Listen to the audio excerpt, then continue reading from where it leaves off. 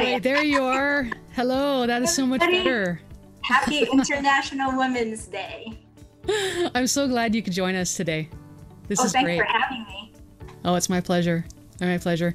All right, so tell me a little bit about yourself. Where are you from? I was born and raised in the Philippines, and I came here in the United States when I was 24. So Wow. yes, Wow. I went So to you- college in the Philippines, and I came here and to finish my master's. And Johnny trapped me here and didn't let me go back home. So here I am. Oh, well, that is so Not a bad place amazing. to be in.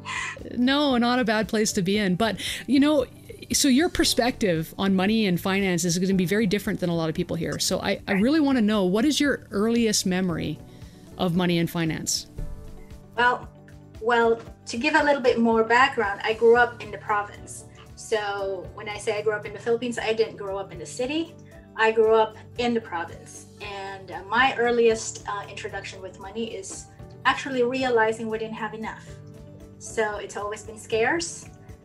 But I think the most important introduction for me is, even though we didn't have enough, I was witness to two women who actually worked what very little they had and built a thriving business to raise their children. So I watched growing up my mother, who did it for us, and my paternal grandmother, who actually raised 7 children, put them all through college, and then retired out of her business and chose another business to retire because that's her definition of relaxing.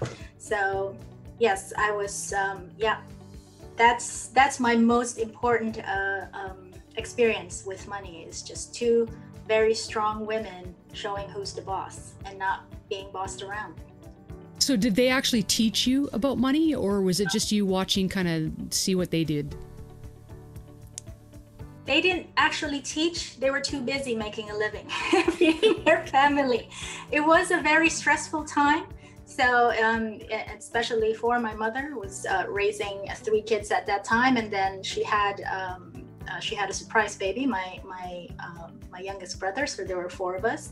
So she was teaching by example, and I think as a child growing up, that's a lot more effective way of teaching rather than saying, because now as a parent, I realize sometimes when you talk, they just tune you out. But then what they see is what they realize, what is actually happening rather than what you're saying. Well, that is if they're paying enough attention. So Absolutely. Actions speak more than words, right? absolutely. So yeah, for sure. For sure. So when you moved from the provinces of the Philippines and you moved to the United States, how much of a culture shock was that for you when it came to money? Let me tell you a quick story. It's kind of funny and it's very basic. And I'm thinking it's kind of embarrassing to share, but it's not, because I want to be able to demonstrate that a lot of us come from very simple or sometimes zero beginnings or zero knowledge, and that's okay. And one of my mind-blowing moments is Johnny and I,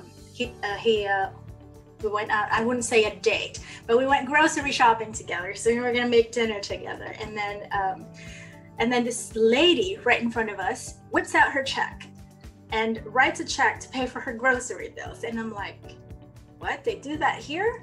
There's no such thing where I come from. You can't. I didn't even have a checking account, and I was working for 3 years after college. I had a savings account, but nobody's going to accept a check from you to pay for your groceries. So what I realized in the United States, financial instruments, whether it be a checking account, a mortgage, a car loan, a life insurance, whatever it is, mutual funds, it's a lot more accessible. And that kind of just blew my mind and opened this, the gates for I want to learn more of that, because it's available, and I don't have to climb mountains and traverse all different sorts of obstacles just so I can gain knowledge. And that's okay, give me some more. And so that kind of started it. Gotcha. Now, you're in the field of finance, is that correct? Yes. What do you do? Well, I am now, I've been an office manager for an mechanical engineering company here in Hawaii for this year is going to be my 11th year. And then prior to that, I was a financial advisor for 2.5 years. And so now in my current career, I manage everything pretty much that doesn't involve mechanical engineering, whether that's internal bookkeeping, for our taxes, state taxes, and our 401k plans, our retirement plans. So anything that's not mechanical engineering, that would be my job. Cool. And what inspired you to get into the field of finance then? Actually, that's a very interesting question, because when I was in college, I was a business economics major, and that's like a mix between economics and business. And I wasn't really drawn into finance and accounting off the bat, maybe because it was the lack of exposure to different careers. But then when I came here, because knowledge is so easily accessible, and then I could try new things a lot easier. It just opened my mind, and I realized I like it. And I didn't realize I would like accounting and bookkeeping and keeping tabs of money until I started my career as an office manager for this firm. And like, hey, I like this kind of detail. And I didn't realize I like financial planning until I started working with financial planners, and I'm like, hey, I like doing this. It's just the trying part of it that I never realized I would latch on until I actually step my foot in the door and just see for myself. Oh, well, there you go. And how has that changed your life, making that choice and transition? How has it changed your life? I was just thankful that I was introduced to finance at a very right point, you know, I think I mentioned in my video, at the time in my life when it mattered the most. And at the time, what I learned about finance is our relationship with money changes over time. Where I came from, you know, from humble beginnings and working my way up through school and started to work and being financially independent. Over the years, in the beginning, it's all about making more, and thinking that having more money is going to allow me to do a lot of stuff, which is true. But then as I progress in my career and in life, you realize the presence of money and the flow of it doesn't necessarily make you financially secure. And having money doesn't necessarily make you free.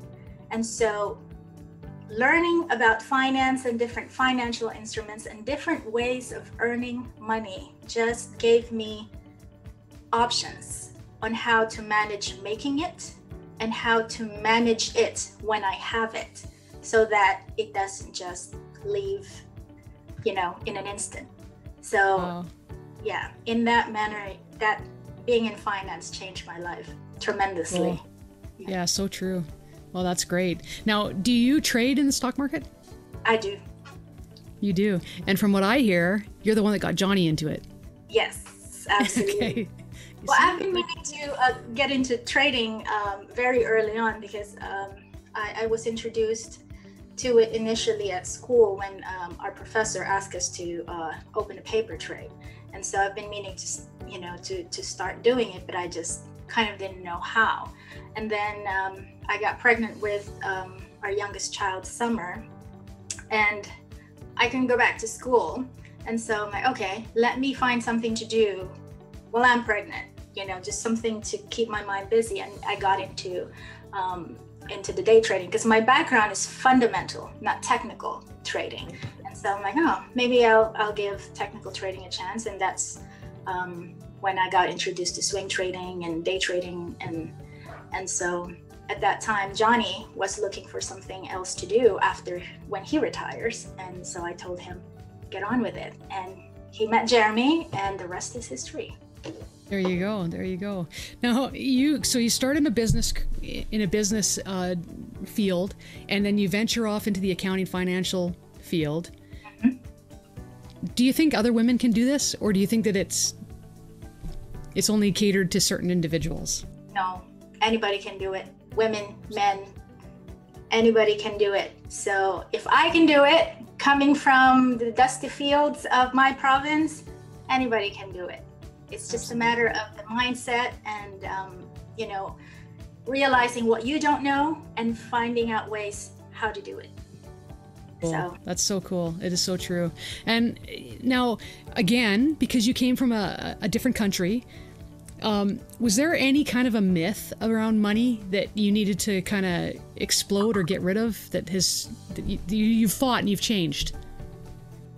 That it's complicated. Yeah. And I had, where I was coming from when I was a little girl, dreaming about what success looks like, I always thought, this, the image of a woman in power business suits. But it's not like that at all. And that's one of the myths. Like when you're up in the corporate and climbing the corporate ladder, you've made it. And it's a common belief where I came from, because, being in the province, you first look at the city as your first step to, getting to be successful. And so you have these images in your head, and that's one of it. It's not, being successful as a woman is not in a power suit, not having a fancy office. It was in the form of my mother, who had a notebook and a pen. Same thing with my grandmother. She had a notebook and a pen, did their math, add and subtract, and did their books. Just like that. It comes in different forms, and it can be as complicated as an elaborate spreadsheet, and it can be as simple as pen and paper. Wow, so true. Yeah, and then I think it's not, I think the second one, this is one of my favorites. It's not a myth though, but it's common saying. When we get into finance or get into something new like trading, day trading, swing trading, one of the favorite terms is it's like drinking through a fire hydrant. And it's not one of my favorites.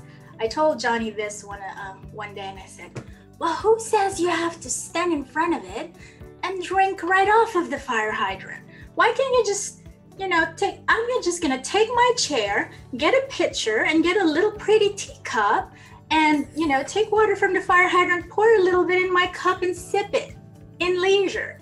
It doesn't have to be so overwhelming. We can manage our time, and we can make it suit based on our lifestyle. So it doesn't have to be the same way as everybody's doing it. So yeah, well, that's one of the beauties of trading.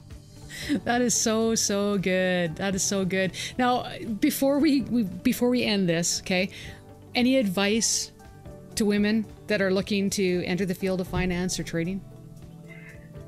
Well, this question can be answered in different ways, and one is to be technical, which I love what you and Arabia brought to the table.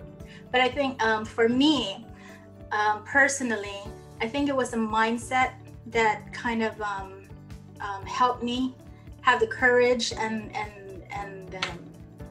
I would say confidence to pursue it. Is when I start defining success in my own terms, and not by how it's defined by others. And I would like, all you people who are watching, men and women, to do the same, because it's not fair to compare ourselves and our progress to other people, and it's not fair for us to judge other people as well based on our own accomplishments, because each of us are different. We have our own progress, and we have our own strengths, and we should focus on that and tailor our experience through that. And so when we do that, then we start to accept what we can do, and we start to accept what we cannot do, and we can work our way through those challenges in our own terms. And I think to me, that's one of the biggest aha moment. And for me, I'd like to give a shout out to you, Tracy, because when I started trading finally, after putting it off for several years, one of my biggest aha moments, it was mind-blowing, was listening to, when you were relatively new, real life trading, when you started mentoring. I didn't know you, and then I was listening to one of the interviews, I think when Jeremy interviewed you. And he asked you a question about trading, because you said you were just trading hammers, and I think he asked you, what if it's like this? It's not so much the question, but it's the way you answered it. And you just said, it's stuck with me. And you said, no, I don't have to take that trade. I don't have to. It's not in my plan. And it's not so much the word, but it's just the conviction. You know, this is my plan. This is my journey. I own it.